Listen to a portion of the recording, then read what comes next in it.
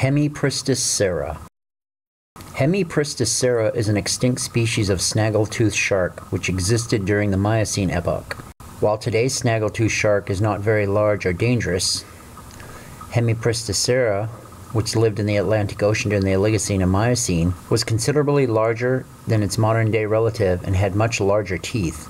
Hemipristis serra was little over 7 meters long, bigger than the largest recorded great white shark. Marks made by the teeth of Hemipristis serra are often found on the bones of dugong, indicating that Hemipristis serra specialized in preying on these sirenians. Hemipristis sharks are noted for having slim pointed teeth in their lower jaws and having broader triangular teeth in the upper jaws.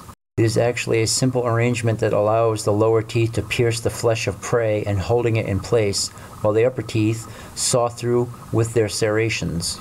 This allows Hemipristis to remove bite-sized chunks from the bodies of large prey. Hemipristis serra have the largest serrations relative to the size of their teeth of any of the many different kinds of fossil sharks known. At one time, these sharks were incredibly successful, their fossilized teeth being found around the world in marine sediments.